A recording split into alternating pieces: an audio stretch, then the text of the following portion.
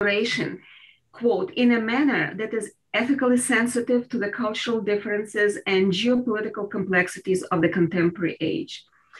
This issue is inevitably connected to the very nature of comparison in a broader sense as a cognitive and analytical tool and a way of reading the world. The comparative impetus, although possibly of universal nature, takes on more specificity in the context of early modern European expansionism, but also becomes more prominent in the 19th century discourse of science and the knowledge formations that themselves became legacies of European imperialism.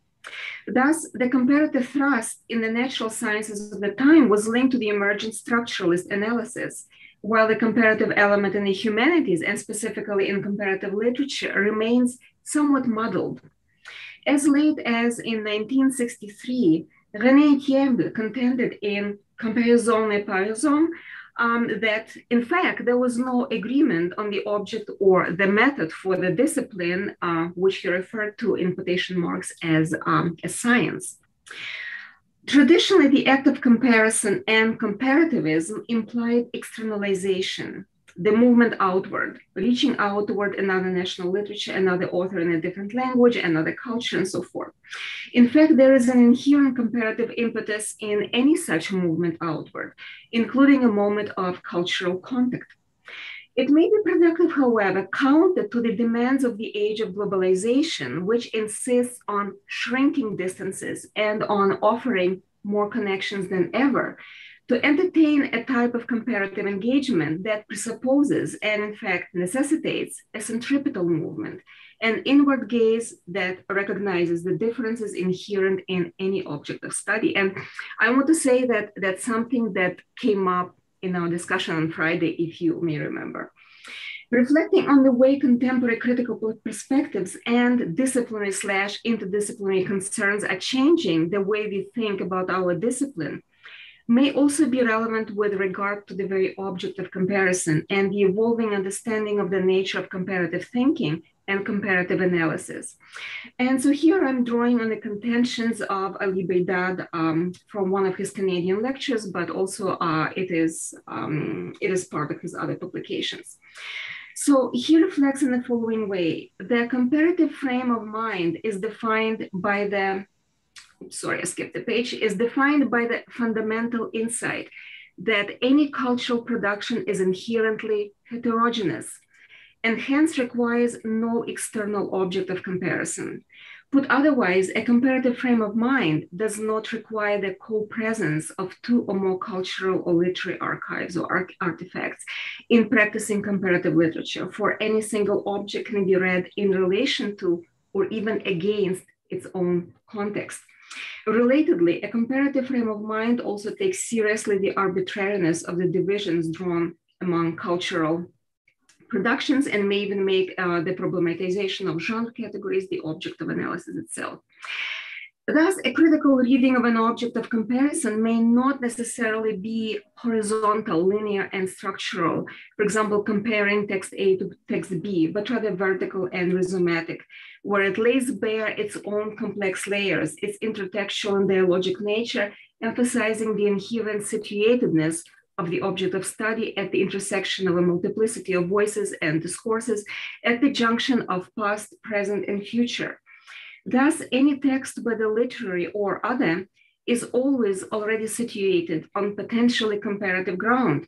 Everything and anything is comparative under the critical scrutiny of a culturally and historically conscious reader. This becomes particularly salient in the context of colonial relations, whether with possible prefixes, post, neo, and so forth, and settler colonial cultures. As in any settler colonial state, the origins of the discipline of comparative literature are rooted in the dominant colonial language and culture, and in the Canadian context, in the competing for power of the two main settler languages, English and French. And so the bilingual context creates preconditions for what may seem as an inherently comparative cultural context, albeit solidly European. In the mid-20th century, at the roots of comparative literature as an academic discipline in Canada, its main project, as elsewhere in the West, was primarily European cultural paradigm in its various permutations. sustained by the scholars from various parts of Europe that came to be at the foundational beginnings of the discipline in Canada. In 1988, Edward Blodgett, one of the prominent Canadianists and comparatists, in one of his seminal essays, spoke of the many ironies of the dominance of English, as it was primarily the language adopted by new immigrant communities who inevitably left their imprint on this language, while others continued writing and creating in their first languages. While historically the main purview of comparative Canadian literature was the relationship between the Anglophone and Francophone literatures of Canada, he called for the acknowledgement of the role of minority and Indigenous languages.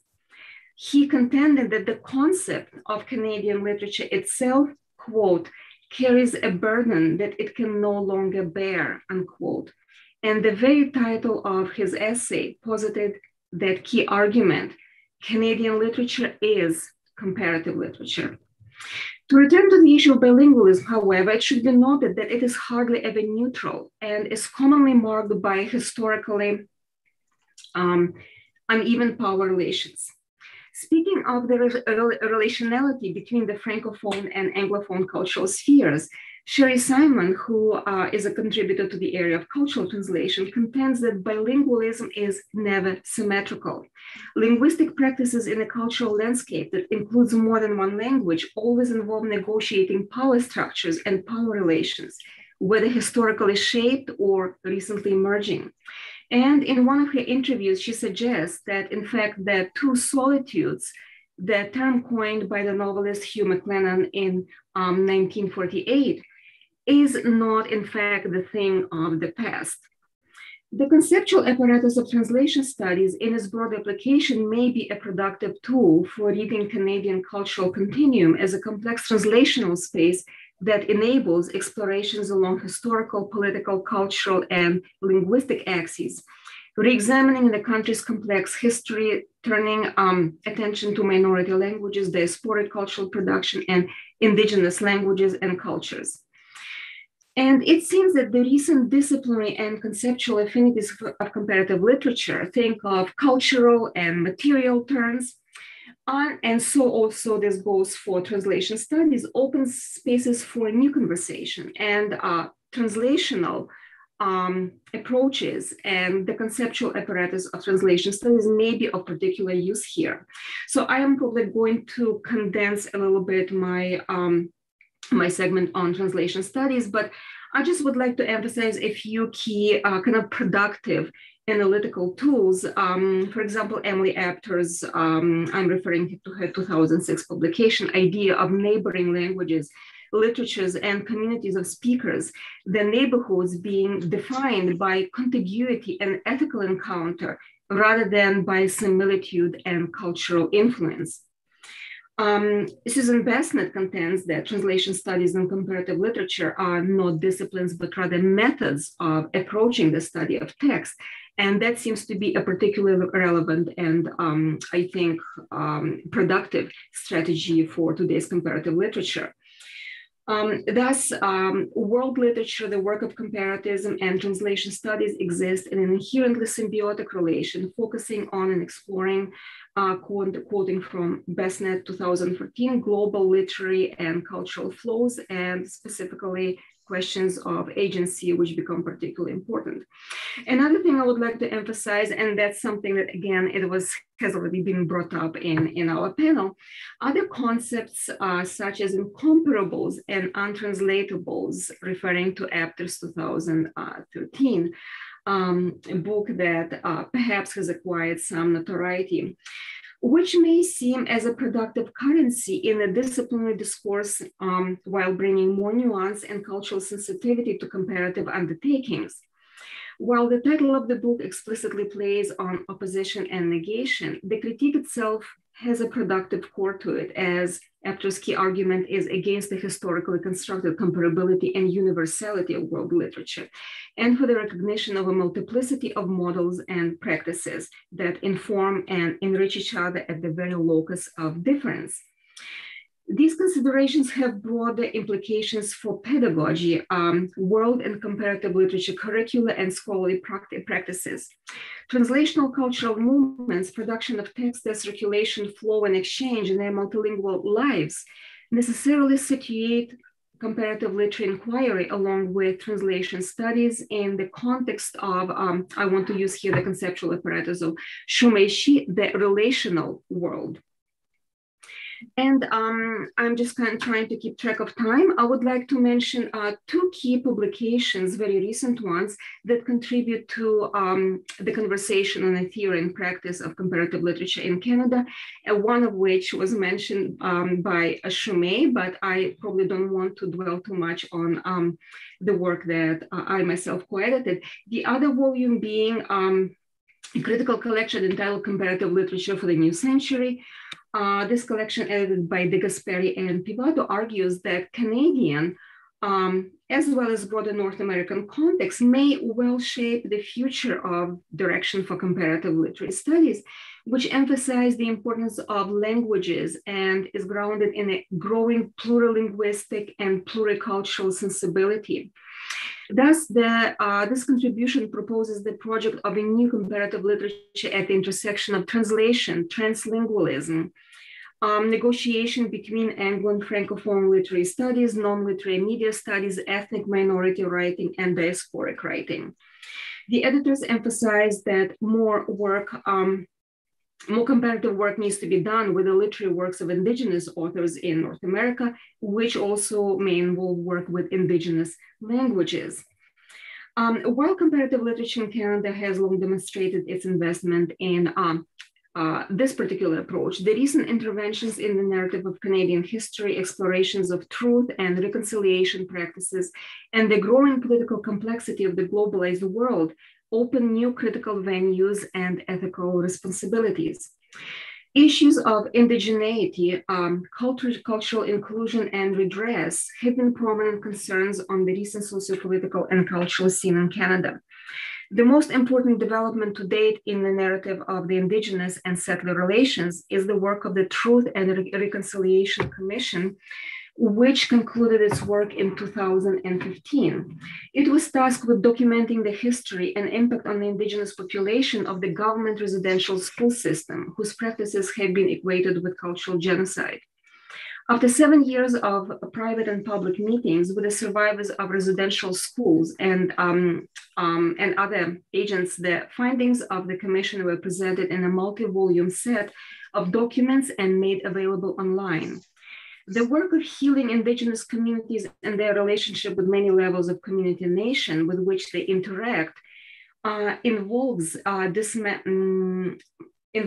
revitalizing, I'm quoting here, individuals as well as Indigenous cultures, languages, spirituality, laws, and governance systems.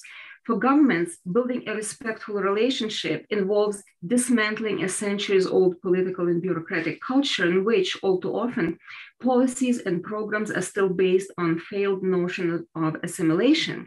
And this was from a document entitled What We Have Learned from 2015.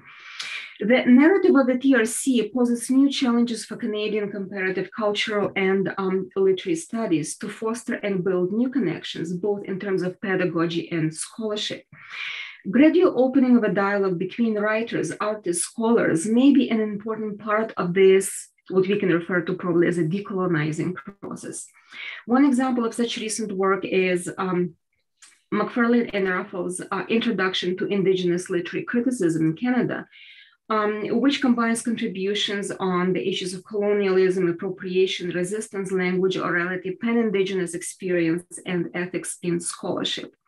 Our National Association's journal has been very actively involved in this ongoing conversation across various disciplinary, interdisciplinary, and intermedia boundaries.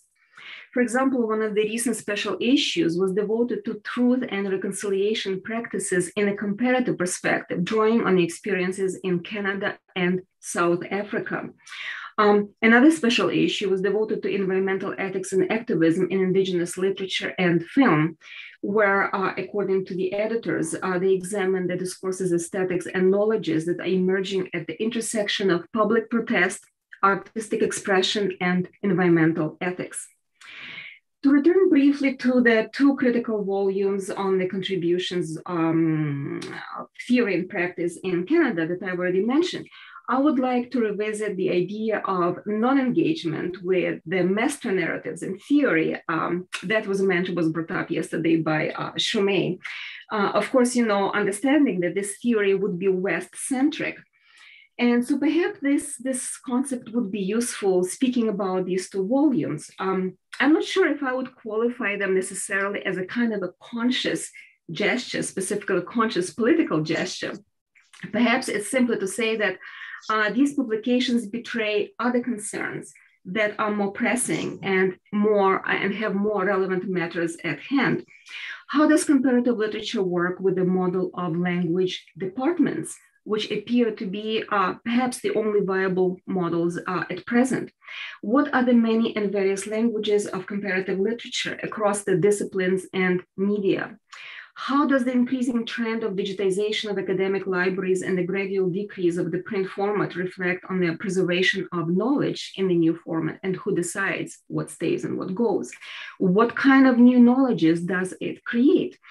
Continuing with the issues of praxis, in the context of the very troubling and increasingly more pronounced neoliberalization of the university as an institution that responds to the ever-shrinking budgets and the dictates of the market, we are dealing with a radical decline in academic structures, such as undergraduate and graduate degrees in comparative literature, within which the discipline has been traditionally housed.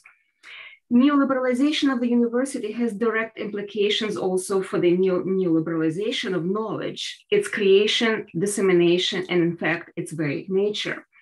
Without belaboring the much discussed present plight of the humanities, it suffices to say that the implications of these developments for small disciplines such as comparative literature are in fact dire. With only a handful of universities still offering comparative literature in Canada, how do we ensure its continual vitality?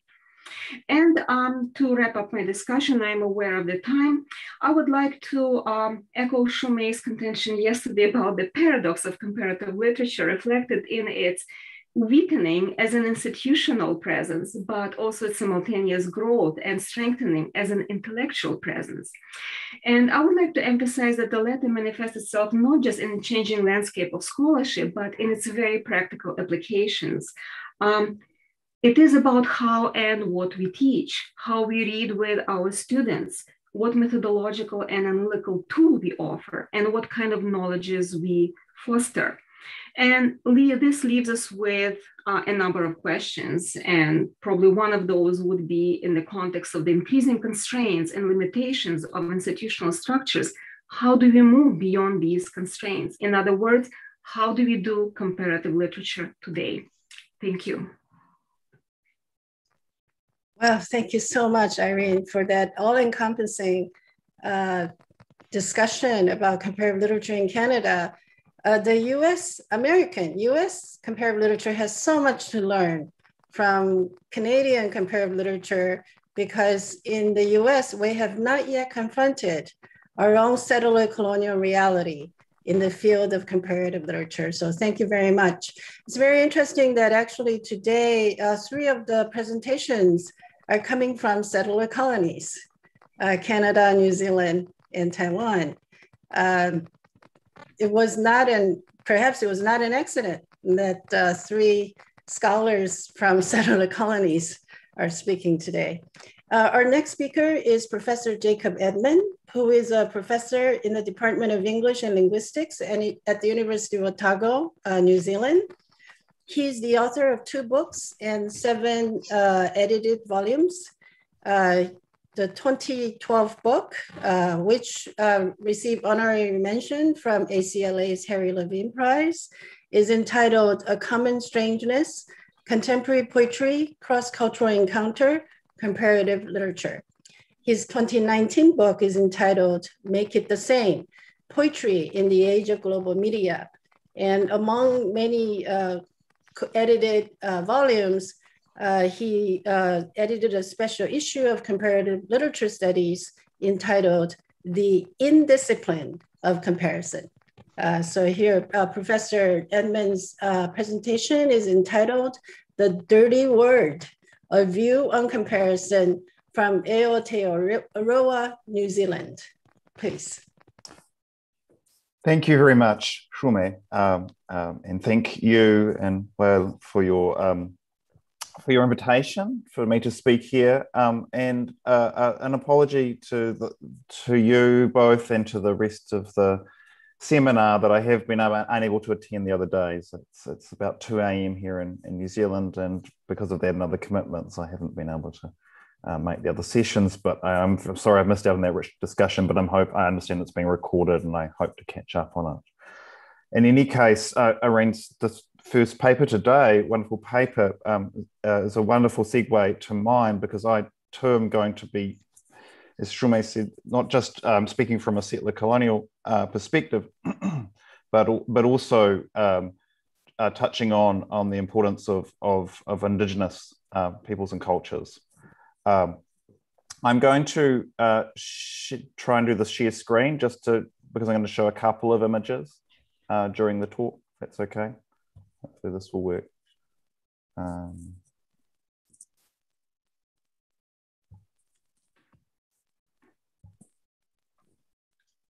Okay. Are you able to see that, everyone? Yes. Yes, great. Okay, I'll begin. Comparative literature is not just institutionally almost non-existent in this country. It is also hard to see how it could be otherwise.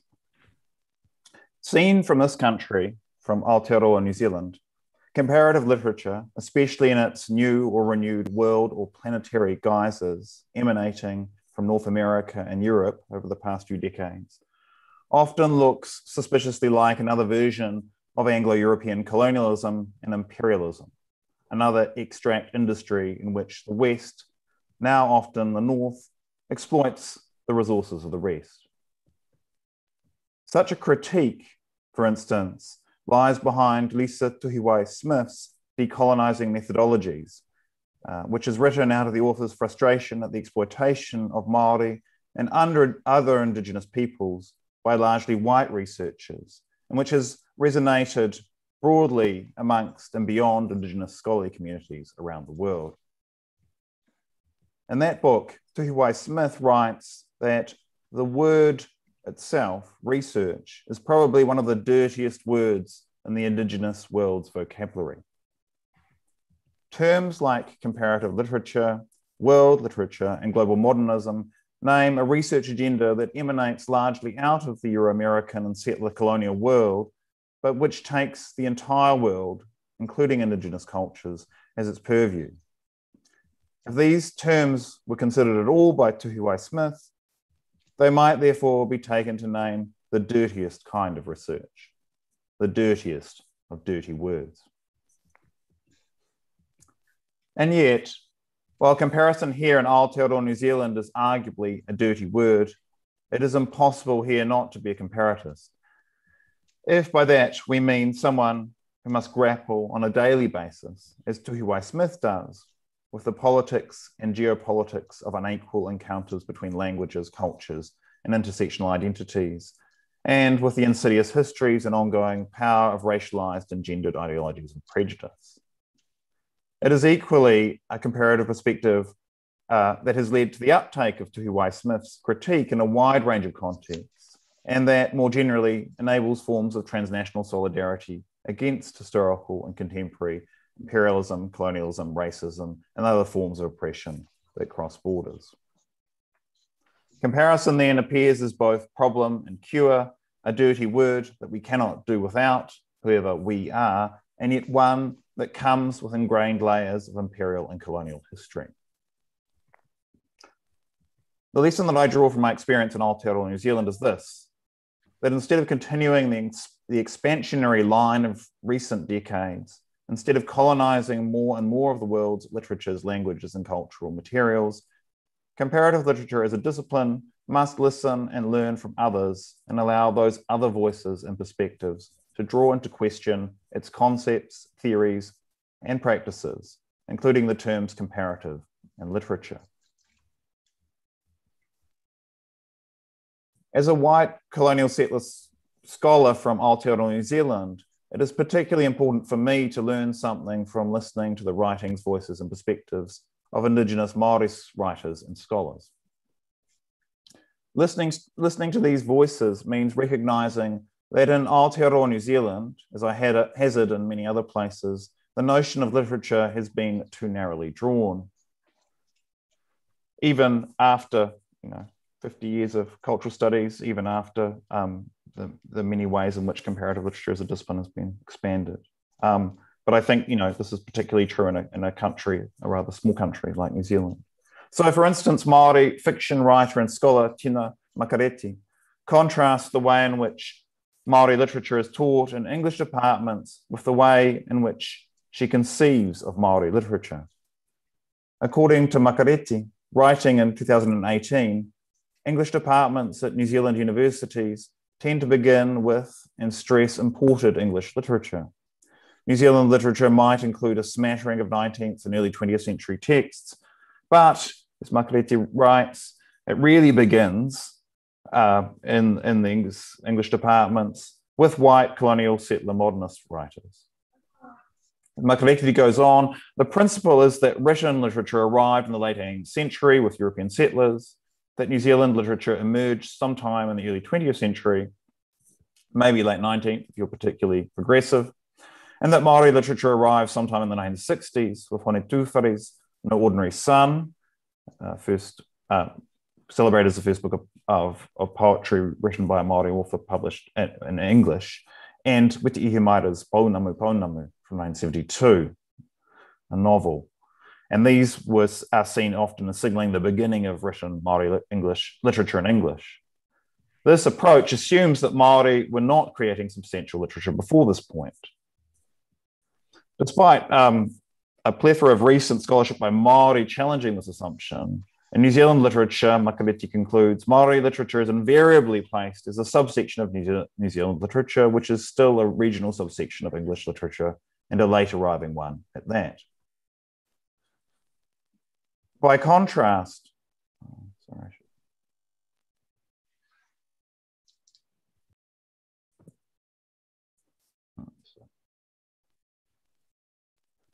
I was trying to make it, it's okay. By contrast, Makareti offers a radically different understanding of Māori literature in English and how it should be taught so that scholars understand where it comes from and what it is saying. She presents a whakapapa or genealogy of Māori literature that includes a network of orally recorded stories, genealogies, and histories, whakapapa, ngā pūrākau, ngā kōrero tuku iho, ritualized calls and speeches, karanga, by kōrero, songs, waiata, oreore, mōteatea, whakairo or carvings, tāmoko or tattoos, raranga or weaving, Māori newspapers and other media and genres, including modern and contemporary film, theatre, and art. Makareti presents Māori literature as both a genealogy and as a network. In order to mark the ongoing existence of all these forms and their continuously expanding into relationships. This effort to redefine literature is nothing new amongst Māori scholars. Tuhiwai Smith, for instance, cites Nguya Ationgo as efforts to redefine literature in Kenya from the 1960s onwards, and also citing the example of Nairobi University in the early 1970s, Te Kapunga Matemoana, or Koro, Jews, sought to redefine literature to include waiata haka, a word often translated as action songs, but which Jews themselves tended to call song poetry or dance poetry. His MA thesis on this song or dance poetry was the first ever to be written in Māori, though Jews gave it the English title, Māori literature. In the thesis and elsewhere in his writings, Jews makes it clear that for him, recognizing these works as Māori literature is key to the recognition of the status of the Māori language. In 1972, for instance, around the time he completed his thesis, Jews helped lead a campaign and petition to Parliament for the teaching of Māori language in New Zealand schools. Published in 1974, Jews' thesis includes a foreword by Apirana Mahuika, which frames the claim to literary status as precisely a claim for the status of the Māori language. So Mahuika wrote, Pākehā, that is white colonial settler New Zealanders, Pākehā consistently asked teachers of Māori and those elevating the status of Māori to the highest academic levels, where is your literature? Te Kapunga Jew's book is one answer.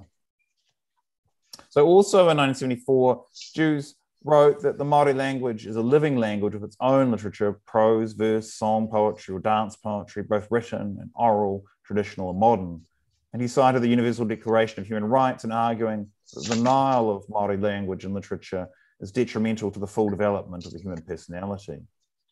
In this 1974 internal document, which was in part an application for the establishment of an inter-university Māori oral literature centre, Jews included a whakapapa, or genealogy of Māori literature, very similar to that presented by Tina Makareti in 2018. These two genealogies illustrate the continuity of Māori understandings of their cultural practices as literature and the continuing failure of the settler colonial majority to recognise these understandings. As this failure illustrates, assertions and denials of literary status are deeply political. As Jews asked in 1974, why use English labels for Māori verbal art forms? Why not use the Māori terms? Jews' use of the term literature was strategic, a move necessary to assert the cultural status of the Māori language and culture within a colonial context in which literature equated with cultural status. But such uses also point to the term literature's shifting existence as a translingual signifier, whose often contested application to new contexts is surely central to any comparative discussion of what literature means today. I'll just come out of that because it's the last of my images. Jews' presentation of Māori verbal arts as literature illustrates very clearly Alexander Beecroft's account of the way a literature can serve to give legitimacy to and even construct a language, a claim that he extends from Sheldon Pollock's argument about the intertwined emergence of Sanskrit as a language in a literature. However, the Māori example also illustrates the limits of both these accounts. Whereas Pollock emphasizes written literature as key to the notion of a language and of writing to the notion of literature, Beecroft argues that literature in the contemporary world is medium independent and can be equally conveyed by any medium from print to the internet.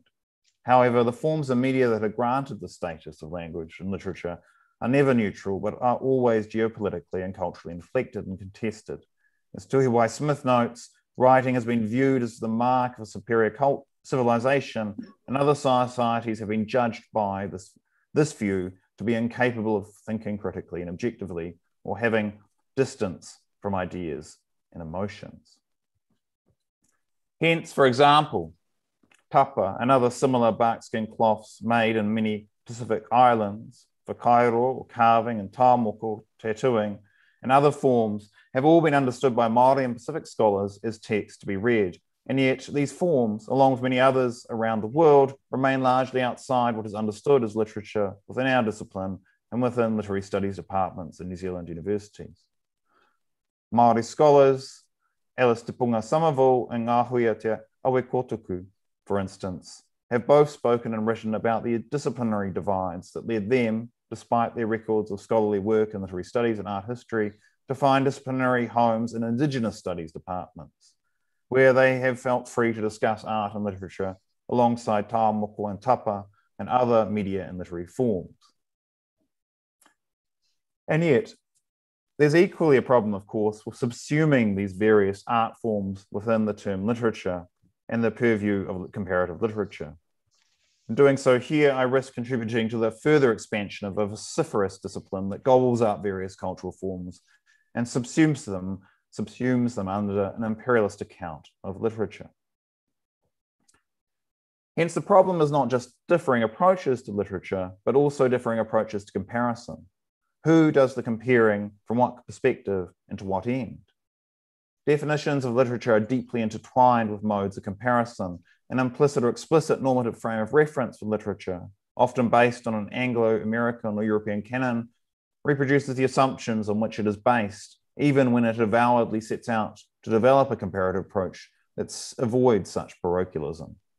See, for example, Eric Hayol's relatively recent formalist account of modern literature's world-making possibilities, which ends up reproducing a schema of realist, romanticist, and modernist world-making modes. It says, Domingue, Horn-Sorcian Dario never put it.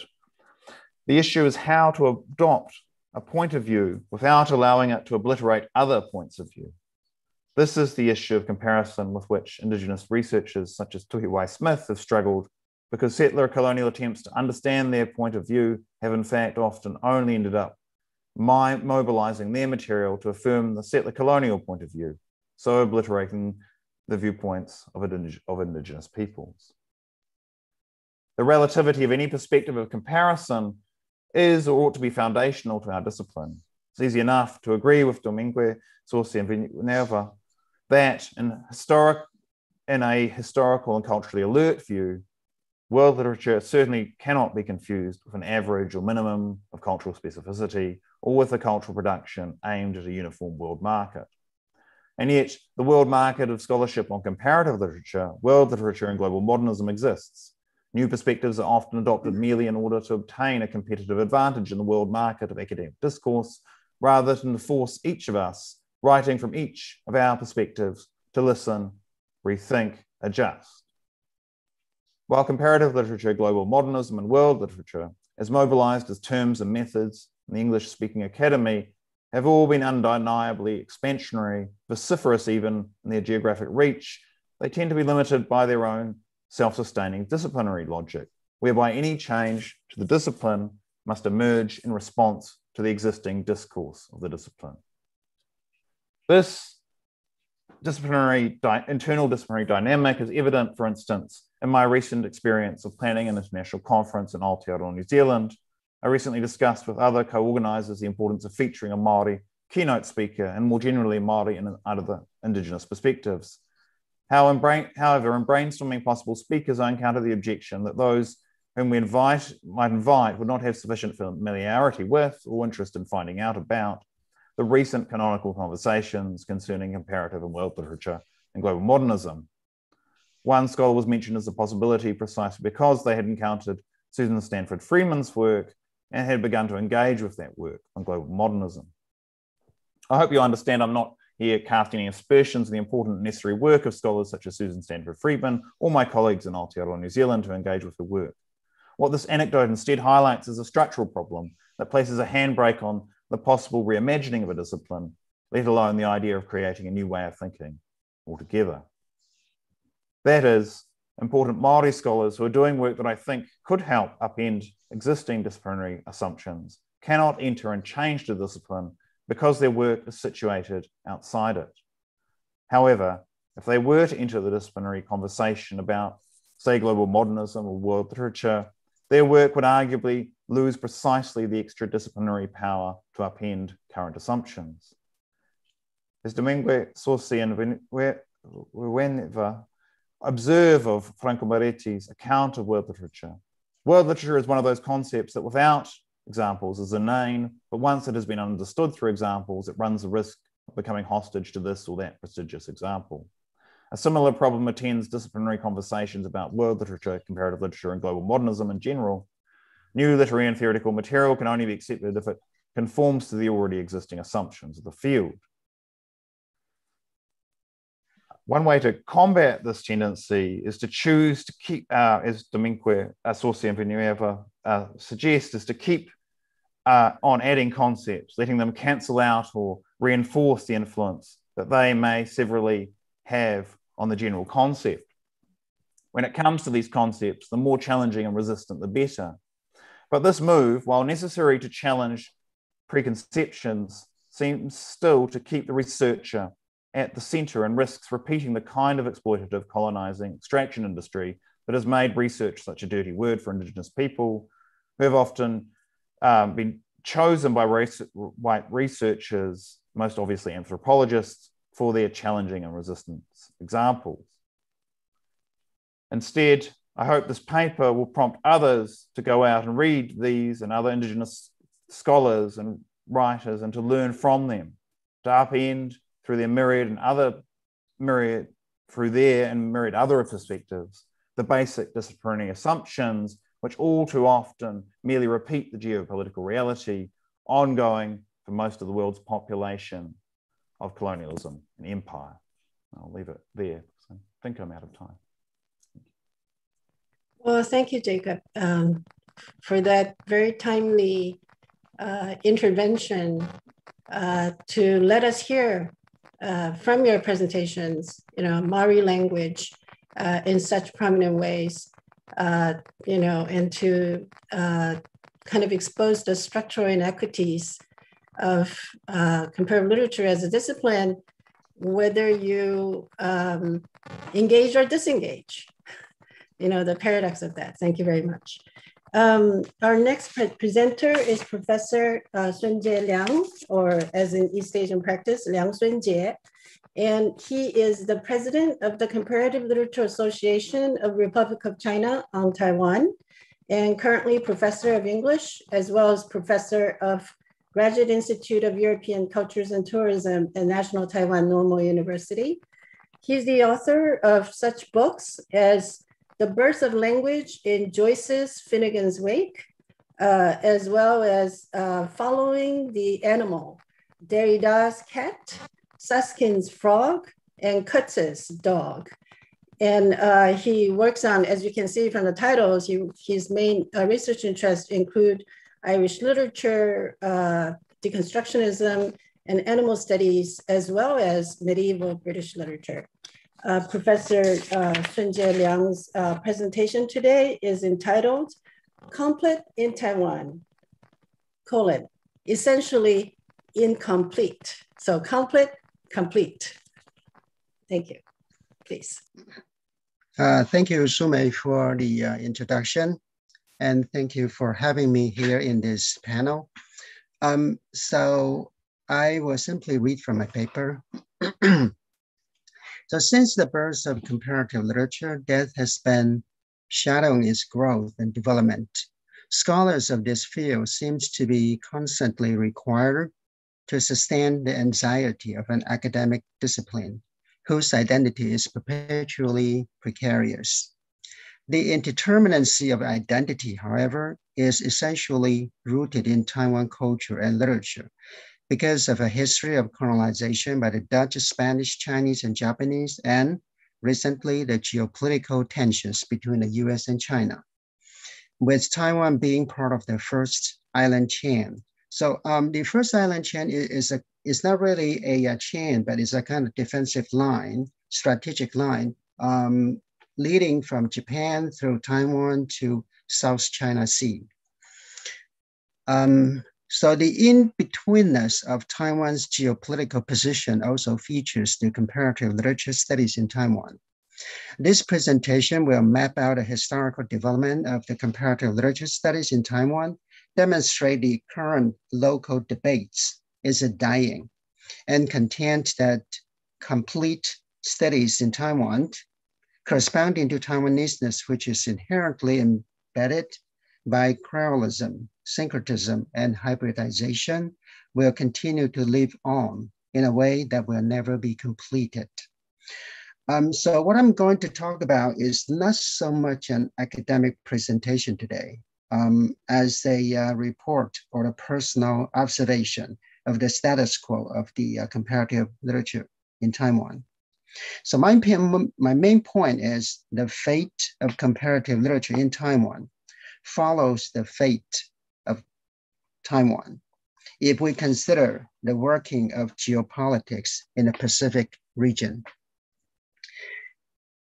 Taiwan has been politically dominated by several regimes. According to the official historical records before Dutch colonization, there was a trans-tribal alliance called Big Belly Kingdom, a very lovely name.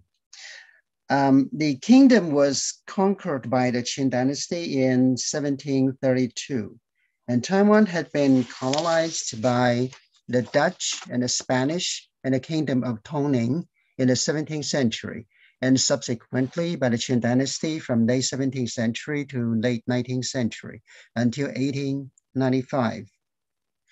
and by the Japanese government from 1895 to 1945. When Japan was defeated in the Second World War, the Republic of China began to rule Taiwan from 1945 to the present. Taiwan was nothing but an island of natural resources sent by the past colonizers until around sometime after the beginning of the Cold War, thanks to the geostrategic foreign policy of the Truman government of the United States in 1947. That is the containment policy. Truman pledged that the United States would help any nation resist communism in order to prevent its spread. The policy corresponds to the Rimland theory proposed by Nicholas Spickman in 1945.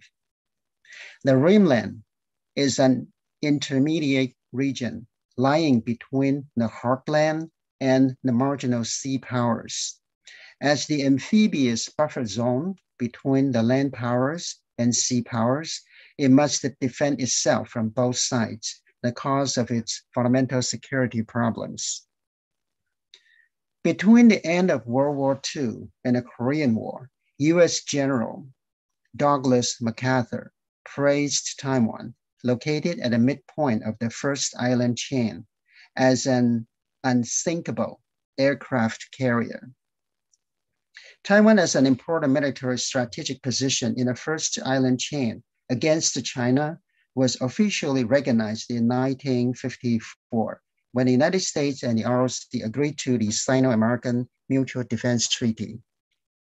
The geographical position of Taiwan not only helps to secure the peace in the Asia-Pacific region, but also determines the future development of the comparative literature in Taiwan.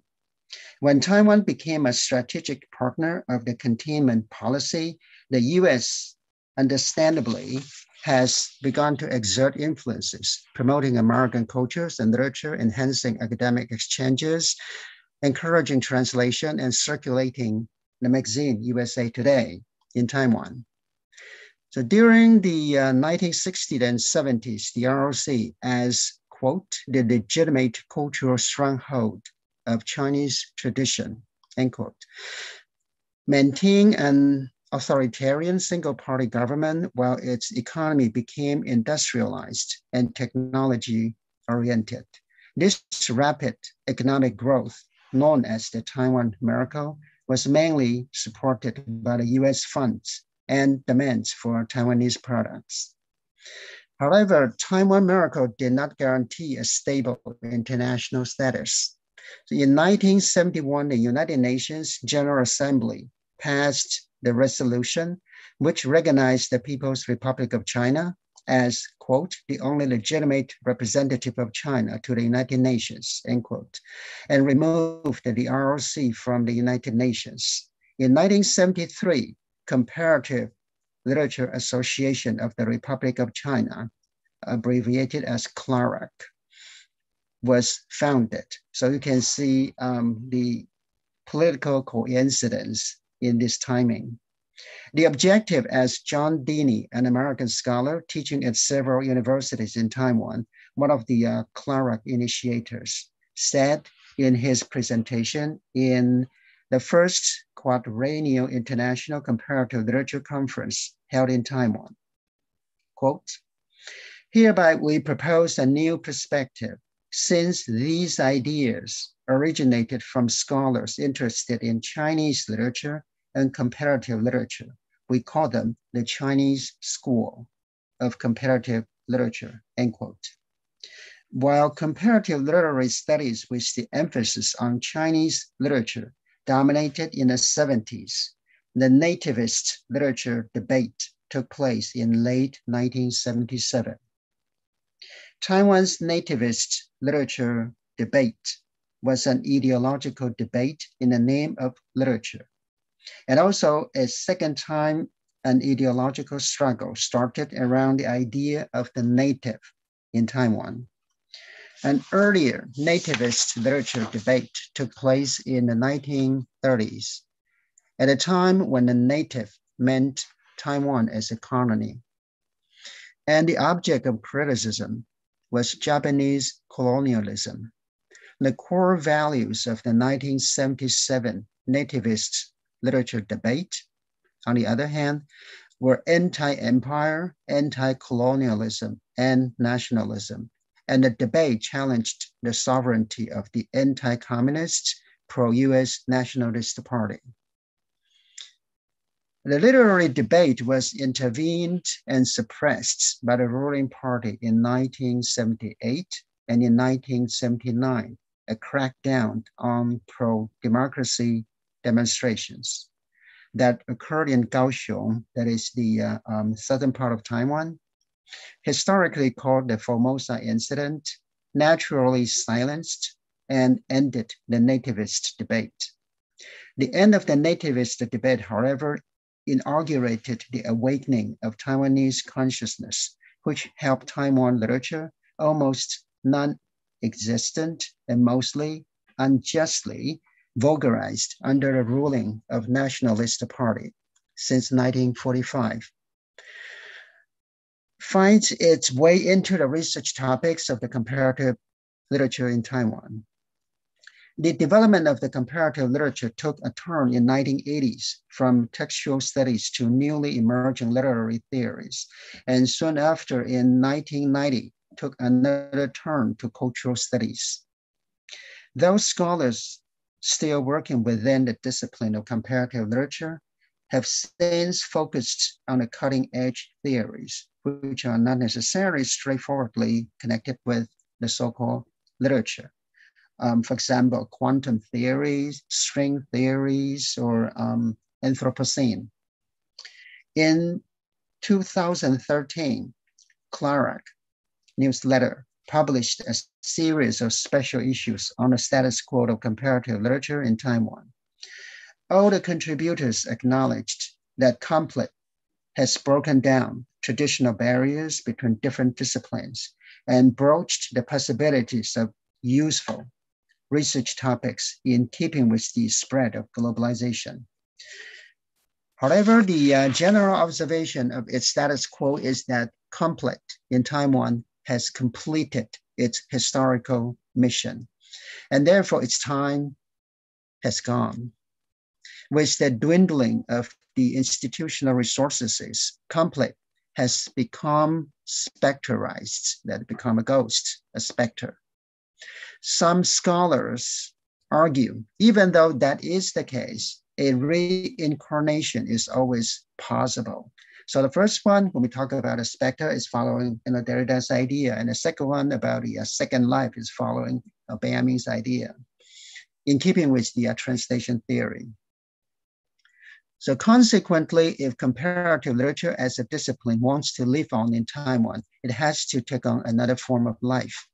That is to say, with recourse to Gregory Bason's idea of the shift of logical type, or what he called a deutero-learning, which means that from learning to learning to learn.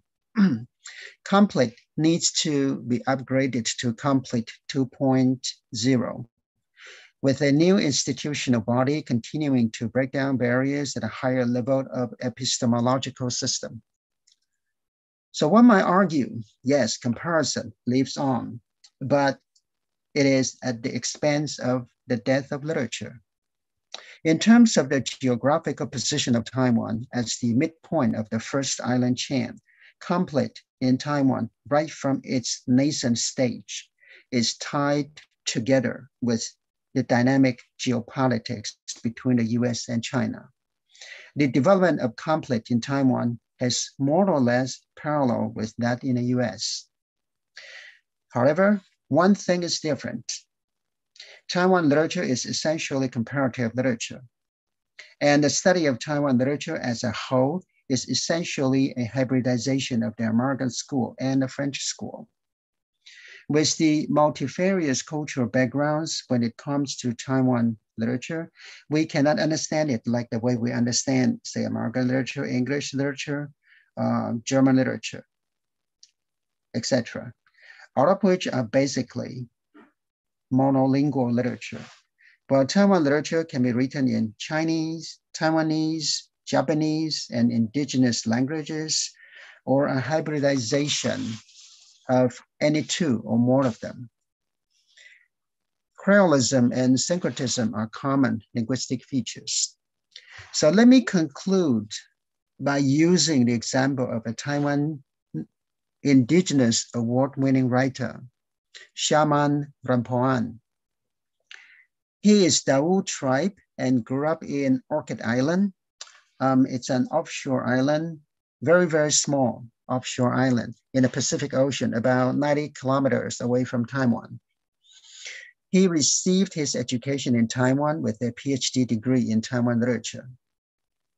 By the end of his autobiographical novel, Matatuwata, which means the eyes of the ocean, he said, quote, "I do my thinking in Taul language and translate my thinking into Chinese language when I write. My spirit, my body, my knowledge are nurtured by the ocean." And what he usually criticizes is that most of the people around the world are thinking from the land perspective. And what he is advocating is to think from the perspective of the ocean, because the ocean has no national boundary. So translation is a site where at least two heterogeneous cultures encounter. Translation to Rampoan is like CompLit to Taiwan. If translation is subject to political contingency, what kind of second life can it create? The second life is not necessarily a good life, but it is still a life. The survival of CompLit in Taiwan, to some extent, indicates the survival of Taiwan. Therefore, referring to the title of my report, if Taiwan's situation is constantly redefined by the superpowers in the geopolitical conflicts, how can CompLit in Taiwan be possible to be completed? Thank you. That's all. Thank you. Thank you very much, Sun-chieh, for this really spot-on presentation that addresses the question of geopolitics, like all the presentations we've heard today in the past 2 days, but especially this one showing the connection between geopolitics and comparative literature. So from 3 settler colonies, relatively recent countries in the world, to perhaps the oldest country in the world, Egypt, our final presentation today is by a prominent Egyptian scholar of comparative literature, Thérèse Abdelmessih, who has published very widely in interart and intermedial studies. She is a professor at the University of Cairo. She studied there also at the University of Cairo, as well as at the Universities of Essex and the Universidad Complutense de Madrid. And she was a visiting scholar at Keynes College, University of Kent. She was the founding director of the MA program in the College of Graduate Studies, MA program in Comparative Literature and Cultural Studies at the University of Kuwait University. And she was also acting Vice Dean for Academic Affairs and Research there. She is an elected member of the Executive Committee of the International Comparative Literature Association and the International Advisory Board and Associate Editors of CLCE Web, and an elected member also of the Board of Trustees of the International Prize of Arabic Fiction, which is one of the most prestigious prizes in Arabic literature today. She is also on the advisory board of the National Center for Translation in Cairo, one of the largest translation enterprises in the Arab world. She is listed on the Profiles of Prominent Egyptian Women, which is coordinated by the Women in Memory Forum in Egypt. Her presentation is entitled Translatability of Arabic, a Transdisciplinary Comparative Approach in the Egyptian Context. So, Marie-Thérèse, please.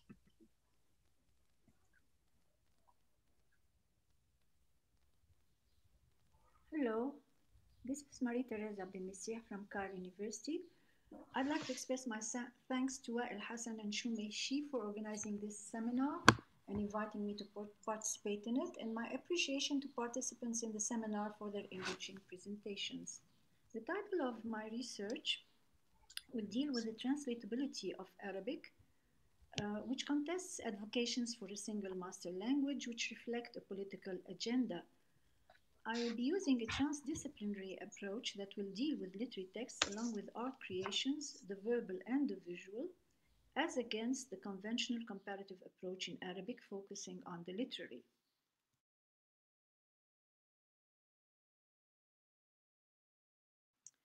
I begin with Abdelkabir Khatibi's fictional translation in Love in Two Languages that configures the encounter with the other as an intermarriage between two histories and cultures, Moroccan, Arabic, and French, whose offshoot or child is a third language belonging to none.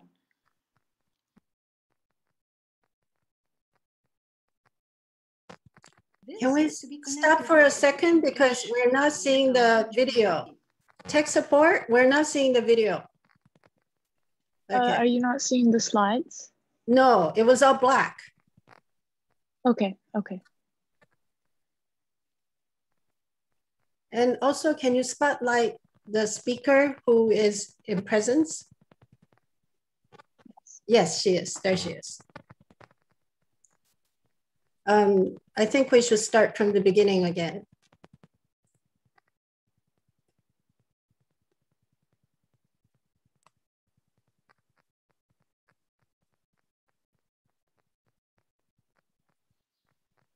Are you able to see?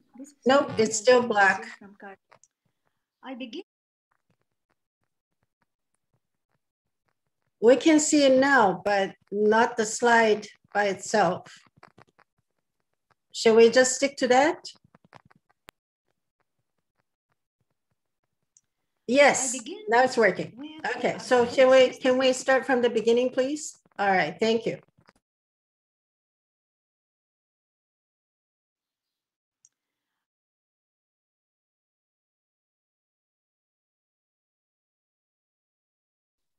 You want me to read? Yes, let's do that. Okay, let's do that. Yeah, that might be a better idea, actually. Okay. Okay, so you hear me, all of you? Yes, very well. Okay, so the title is Translatability of Arabic, a Transdisciplinary Comparative Approach in the Egyptian Context. I chose this title because I really want to work on literature and art together from a comparative perspective, which is something really not done at all, perhaps in the Arabic context. Next. I begin with Abdelkabir Khatibi's fictional translation in Love in Two Languages that configures the encounter with the other as an intermarriage between two histories and cultures, Moroccan, Arabic, and French, whose offshoot or child is a third language belonging to none. This is to be connected with the Egyptian-French cultural encounter during the Napoleonic campaign, a cross-cultural encounter that contributed to the discovery of ancient Egypt and obliterated memory. This requires cross-cultural and intra-cultural translations of double alterity.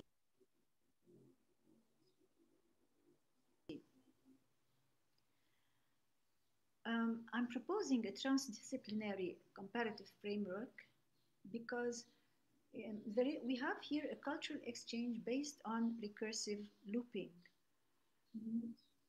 Issa's definition of recursive looping, or he proposes that recursive looping requires a transdisciplinary comparative framework that traces the translatability of any language or culture in its interactions with verbal and visual foreign or domestic languages.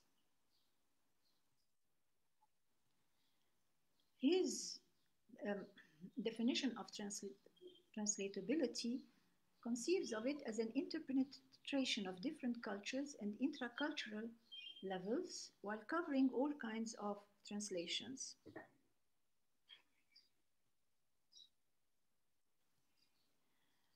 Archaeological vestiges produced verbal visual text and objects that undermine the idea that language is only verbal. And of course, we know that the hieroglyph is visual verbal. There is a constant mirroring between both that determine reciprocal modifications, and also reading Egyptian panels in the tombs combines both visual and verbal.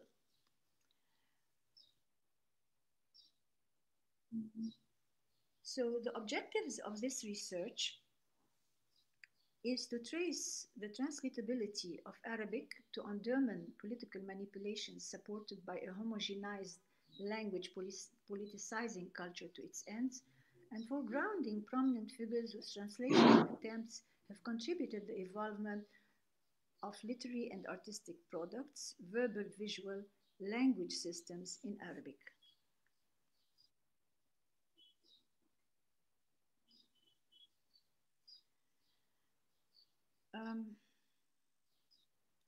Verbal visual readings initiated with the science of Egyptology, which was introduced in France by Champollion and Rifa'a al-Tahtawi in Egypt. Rifa'a was an imam from Al-Azhar, the oldest theological institution in the Middle East. Al-Tahtawi's translational framework dealt with double otherness, French into Arabic and ancient Egyptian into Arabic, within, of course, a legitimate frame of reference based in a conservative discourse.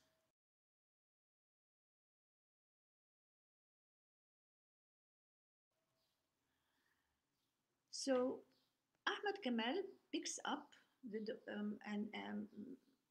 Al-Tahtawi's project and domesticates ancient Egyptian by crossing disciplinary borders. He was enabled to compile a 16-volume dictionary of Egyptian with Arabic and French translations, a translational process aiming to trace the roots of Arabic and Hebrew in ancient Egyptian language.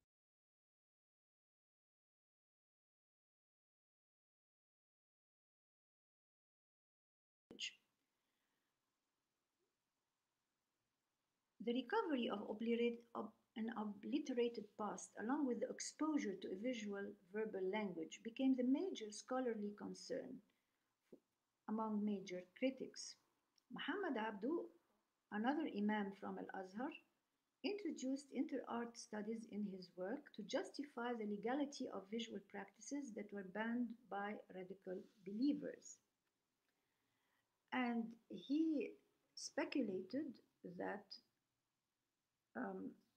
the purge of figurative representations in the early years of Islam combated long-standing native idolatry practices. Once these practices have ceased to be, there was no fear of apostasy.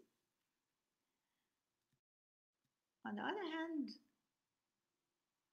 Muhammad Abdu dealt with otherness as modes of translation, whereby Arabic transposes the foreign culture into its own. As such, the translation would suture disciplinary borders by integrating Arabic literary studies, Egyptology, and art. And that was a very positive initiative that had negative consequences by inflaming a cultural rift dividing two histories, pre-Arab conquest and the post. The next prominent literary critic was Abbas al-Aqad, who was highly engaged with Islamic studies and nevertheless, he published also widely in the field of inter-art studies, art history, and art critical reviews. The cultural rift between past and present, foreign and domestic, was bridged in his critical writings not by assimilating other cultures, but by self-monitoring the local culture. Self-monitoring how? By taking a critical stand of both.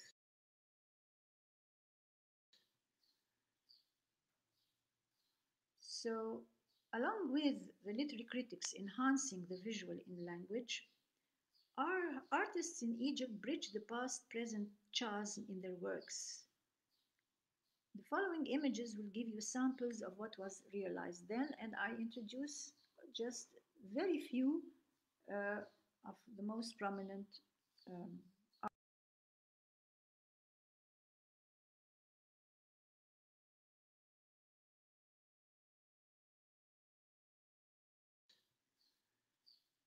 artists. This is Mahmoud Said, his famous painting, The City, referring to the city of Alexandria.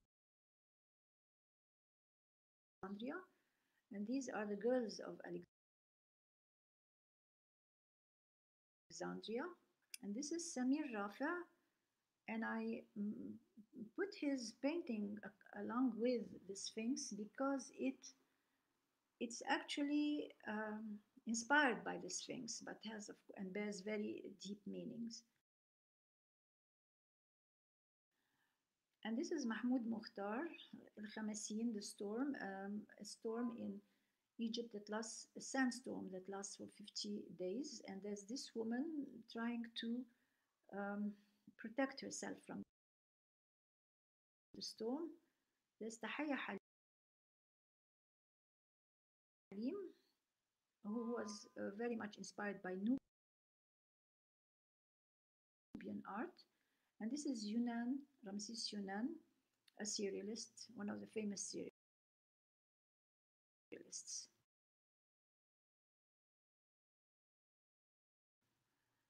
I pause a bit to give you a chance to look at Mahmoud Mukhtar's Egypt Awakening,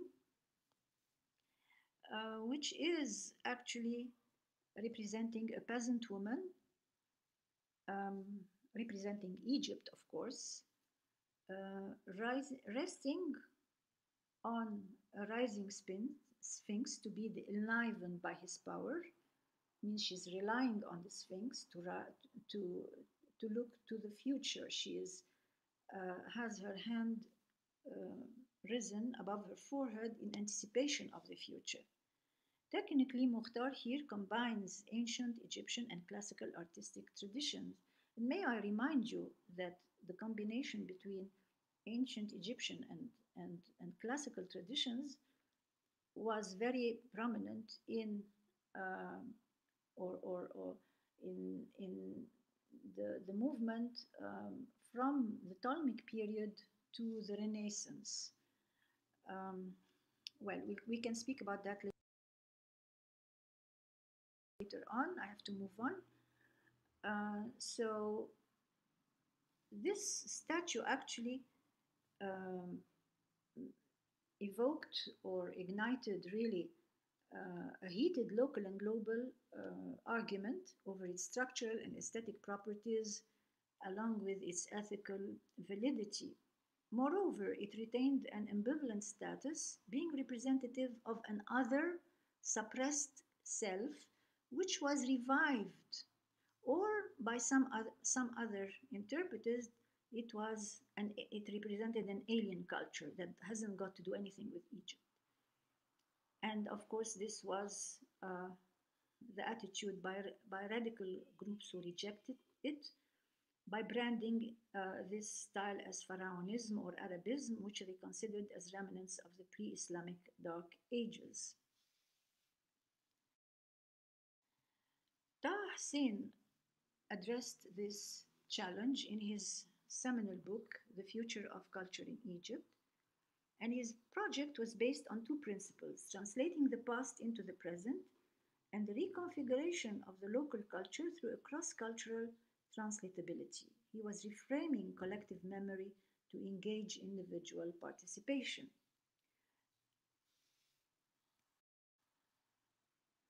The rich modernist movement in literature and art, the verbal visual, drove literary critics to develop inter-art studies. Sahir al-Qalamawi introduced Gotthold Ibrahim Lessing's Laocoon on the limits of painting and poetry to her readers and university students. In her courses, she outlined the translatability of the figurative when being connoted in the literary. This liaison reconnects with Khatibi's Amour Bilang, whose offshoot is a third language that belongs to none, a process of translatability.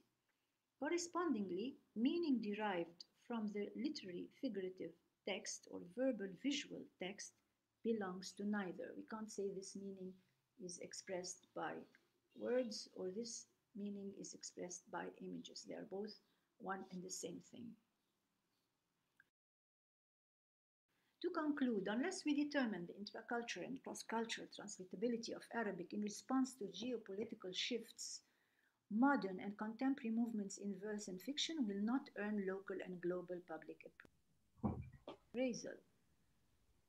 The proliferation of free verse poetic movements, hypertext, multimodal narratives, as much as they enriched Arabic, their creators have remained vulnerable to what their forebears endured in their confrontations with radicalism. Therefore, tracking processes of translatability of Arabic entices us to revisit it as a fertile linguistic medium that ceaselessly establishes connections across verbal and visual systems. Thank you for your interest and attention.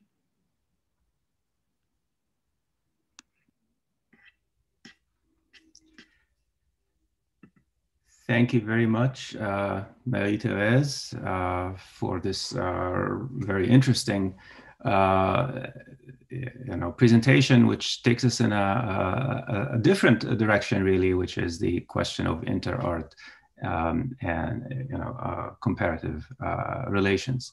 So the floor is open for a discussion. Please put your questions in the Q&A. And I will read them.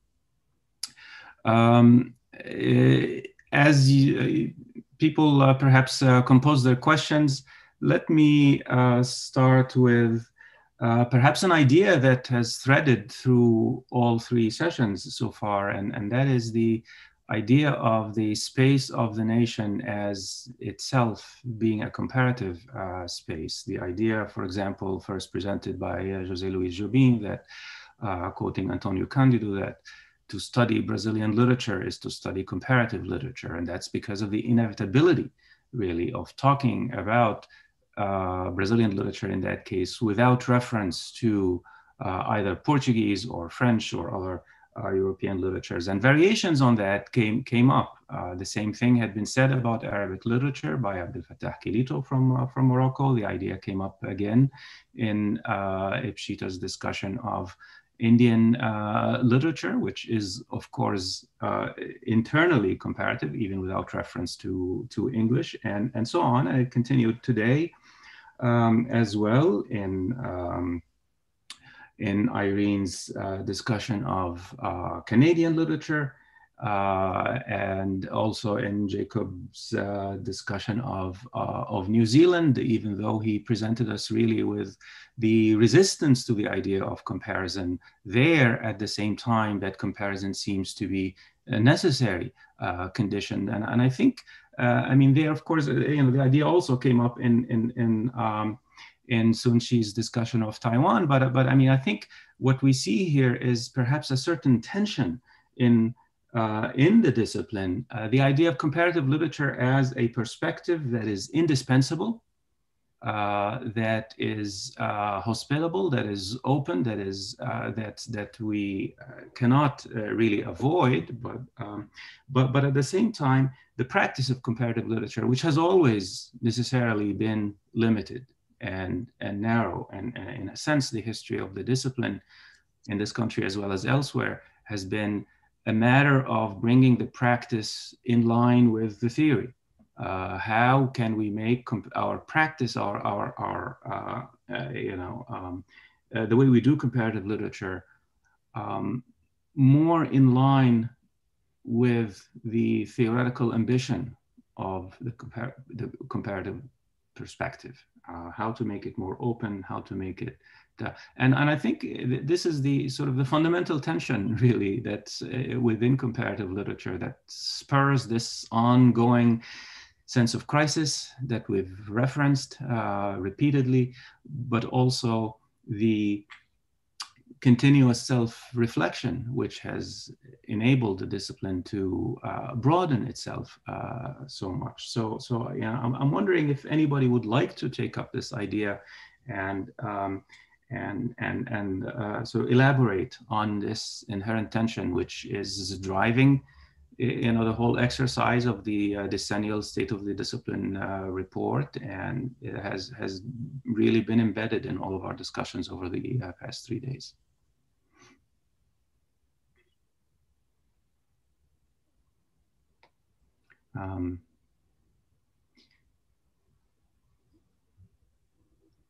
We have a question here, I think, in fact, already in the in the chat from Ayman al-Dasuki. Many thanks for the inspiring presentations. I've got a question for Jacob. How is the question of orality dealt with?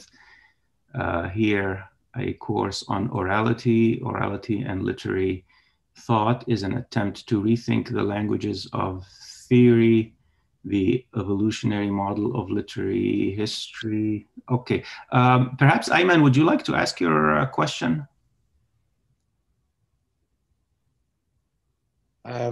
Sure, thank you, Waïl, and thanks everyone. Sorry, I was trying to type fast, but it's just simply, I was quite fascinated by the challenges and the potential for contribution in the way Jacob outlined the case of Maori literature. And because we're introducing here, we've actually introduced a new course on orality and literary thought precisely to rethink the languages of theory and evolutionary models of literary history. Also, as we know, oral practices have their own temporality, which tend to be those of cultural memory. And also the very conception of the literary. The word, the phrase, the stylistic feature are all complex social codes. So the very even conception of language itself has to be rethought. Just to put it very briefly, but thank you very much. Yes, thank you very much. I don't claim to be an expert on oral literature, on Māori oral literature at all, but I think in citing the example of Jews in the 1970s, I think there's two ways we can think about this. So one is kind of historically the kind of development of the idea of orality. And I think, you know, Hornsaucy's book on the ethnography of rhythm is good in tracking some of those kind of developments within the kind of Western context. But alongside that, I think you're also right that if we look to oral traditions, we, you know, then draw into question a whole lot of the assumptions around what literature is. And one of the things I was doing to sort of pick up on what Marie was saying too, that when we talk about oral traditions, we don't always often think about the kind of visual aspects, but certainly within, you know, my small knowledge of Māori tradition, carving, weaving, and other visual art practices that we might describe them as those, are also seen as holding oral stories, memories, and so forth too, so that we immediately have to think across media and rethink our whole kind of conception of what of media too, I think. So. That's a Shu-mei?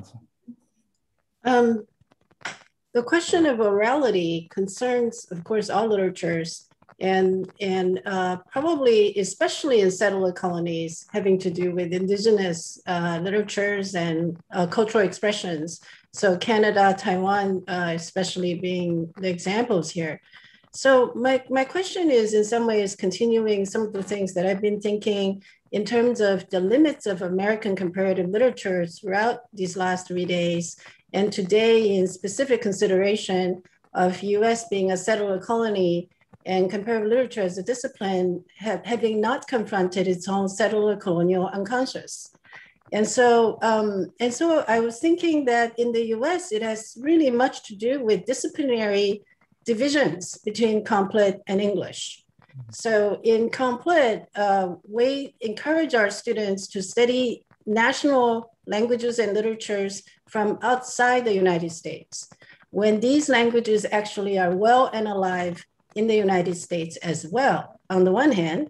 And on the other hand, we do not study our own indigenous literatures in comparative literature departments. And so the tension between plurality as we understand it outside the national context and how that gets privileged, but the internal plurality within the US, internal multilingualism is suppressed in CompLit as it is practiced as a discipline in the United States in order to distinguish itself from English departments and also from American studies.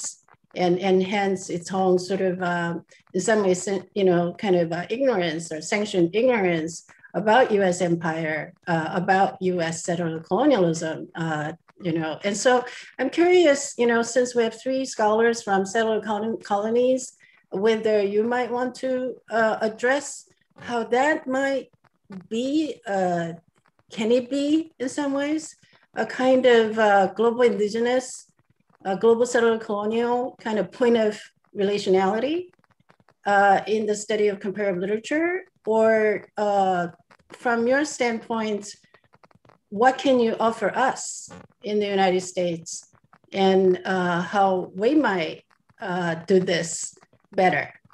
Thank you.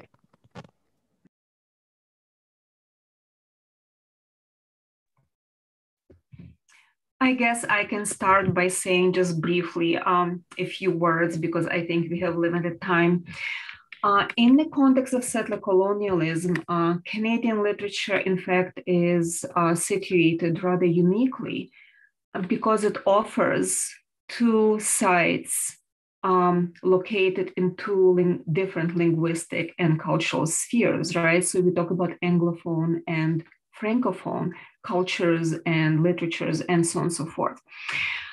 So I think that was the starting point in understanding the inherent comparativism of Canadian literature as perhaps as national kind of corpus, right? Literary corpus.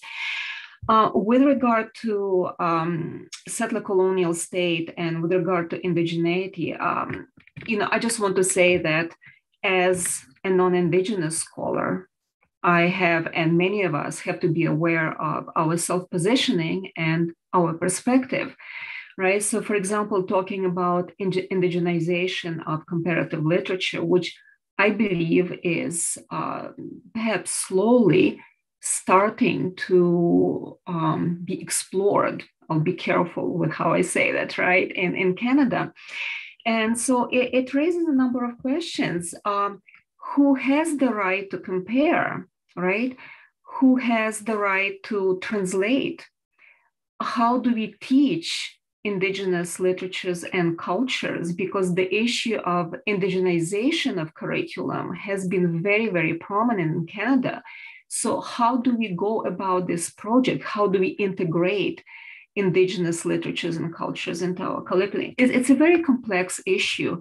And I think it involves a lot of political sensitivity, a lot of cultural sensitivity, and a lot of ethical issues that are still in the process, I think, of being considered, right, explored, but it definitely is taking place. So I'm going to stop here. I would agree completely with what Irene said. I think the same issues and ethical questions go from the perspective here in Aotearoa, New Zealand. I think I definitely would not want to claim to speak or offer anything related to an Indigenous perspective because there are Māori scholars and writers, thinkers who can do that. And we should be, as the point of my paper was, we should be listening to them, not me. I think that we have, from a settler colonial perspective, like in another settler colonial society like the United States, which is also an empire now, we have shared problems and think disciplinary problems too. So one of those comparative literature hardly exists in New Zealand. There's one program that's the only one, as far as I know, that has ever existed in New Zealand at Auckland University, and that is in a very tenuous state. But you know, we have English, and then you know, so-called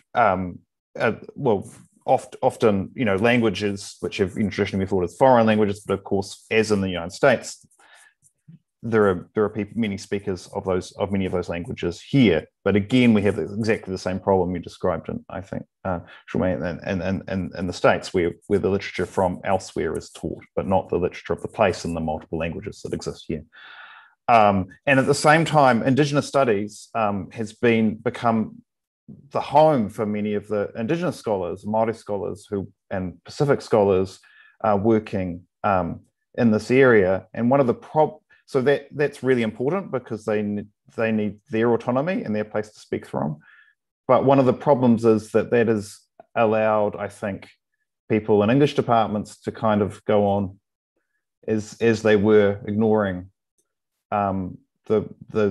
ignoring those perspectives because they exist elsewhere. And so I think that kind of siloing of disciplines is a problem. And I think one of the ways to try and ethically kind of address this is to seek out, I guess, modes of ethical collaboration across those disciplinary divides. So across from English to Indigenous studies. At least I see that as a kind of practical first step, speaking from my perspective here. Sun-chieh, would you like to add anything answering Shu-mei's question?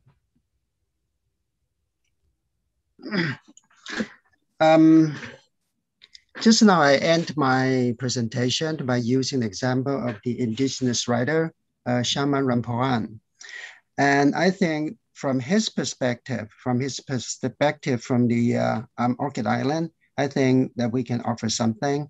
Let me say something about previously about the establishment of the PhD programs of comparative literature in Taiwan.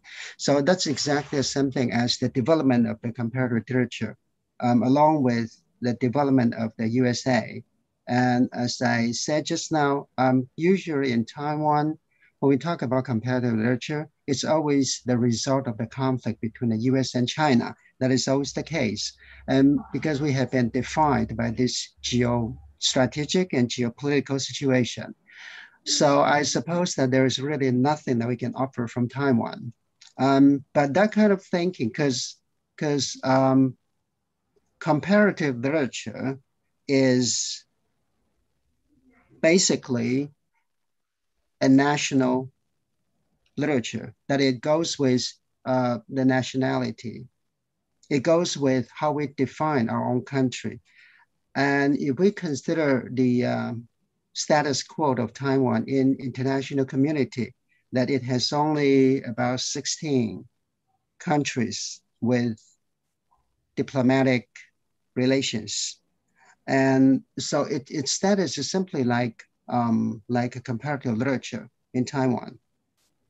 But if we think of Orchid Island, if we go from Taiwan to Orchid Island, it's an offshore island, as I said just now, about 90 kilometers from Taiwan, then we can think from the perspective of the ocean. It's not the perspective of the land, which is a mode of thinking of two-dimensional. It's basically three-dimensional. And it can open to all the possibilities, that there is no boundaries. And boundaries is basically the way that we define what nationality is. So if we follow Ramporan's idea, then he has a very interesting experience because he speaks Tao language rather than Taiwanese or Chinese or Japanese, but Tao language is a totally different language. So when he visited some other foreign islands far, far away in the other, many far away, and he found out that he can still somehow communicate with the indigenous people there. They share something that is really beyond nationality, beyond the national border, that they can communicate somehow with vocabularies, with very simple sentences, even though they do not, in the past, they did not really learn the other people's language, but still they can communicate. And I suppose that is kind of a super linguistic structure that we are looking for. If we want to understand the spirit of comparative literature, that we need to understand it from the perspective of the ocean. Thank you. All right. Thank you very much. There's a question from Ipshita for Marie-Thérèse. How do you see the whole issue of untranslatability when there is change in media, between media, and so to speak?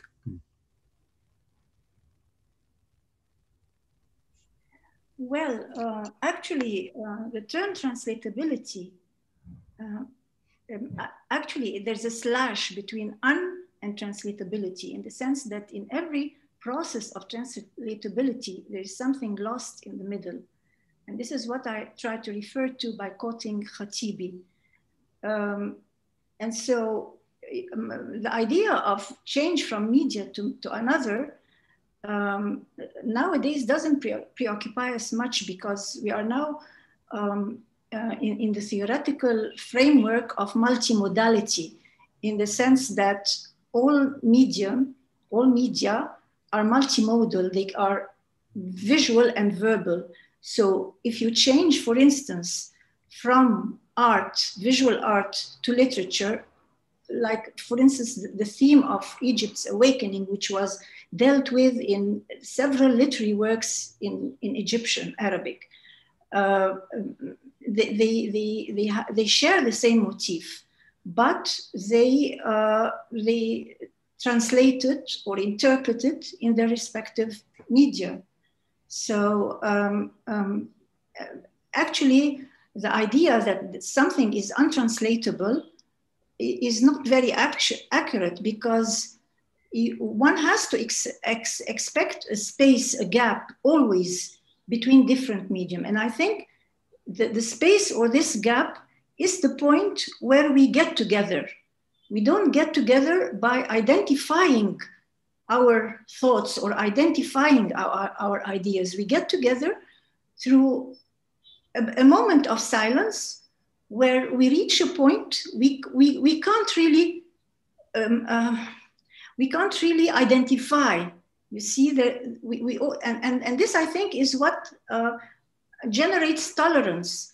That we know that we can communicate, but there's a certain point where we cannot communicate, and it's this gap. I mean, this gap is what really is the most important thing, that we understand that there is a gap, and we still go on conversing.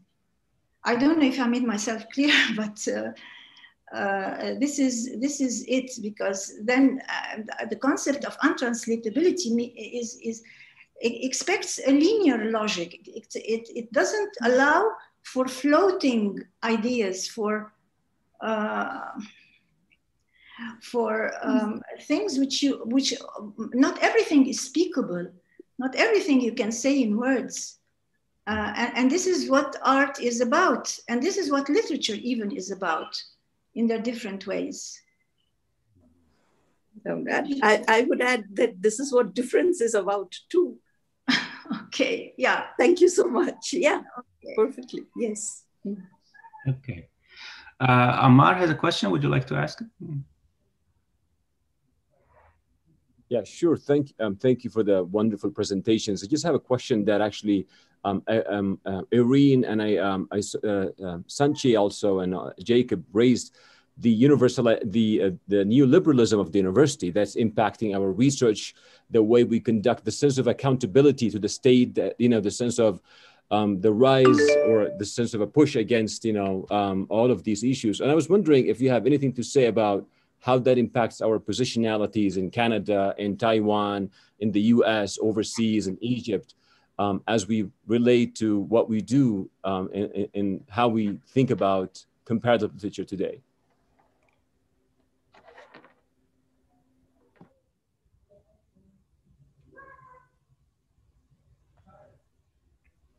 Can you repeat the first part of the question? I hardly got it. Can you repeat, please, the first part of the question? So I think this was, I think Irene, you raised this about in relation to the indigenization of comparative literature in Canada, specifically to be, I mean, in relation to indigenous communities. And then you also mentioned something about the new liberal university and how that impacts how we approach comparative literature. And in fact, that impacts all the work we do, whether you're in comparative world literature or literary studies. Jacob, you mentioned that in New Zealand. And I was just wondering, in what ways are there pathways out of the new liberal thought? Or are we going to be stuck with it as a philosophy of how we approach these concerns?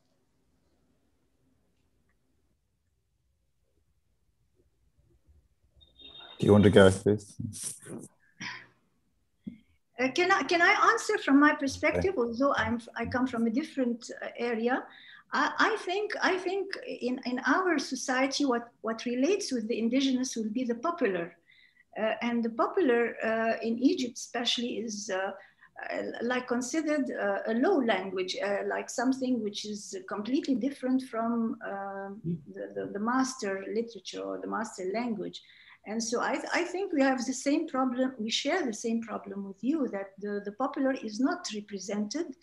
And when I was dealing really with Egyptology and art and all that, it's because these areas are not approached in comparative literature. And so I think the problem of comparative literature is that it is confining itself within the literary and the mainstream literary.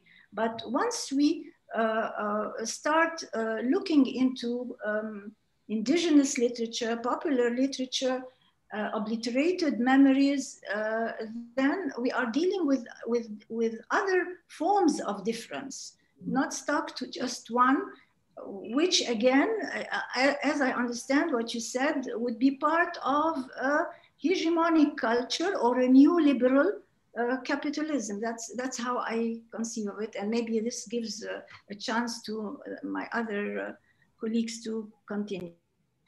Thank you very much. I think we have unfortunately come to the end of the time, and I'm being told by tech support that we have to end here.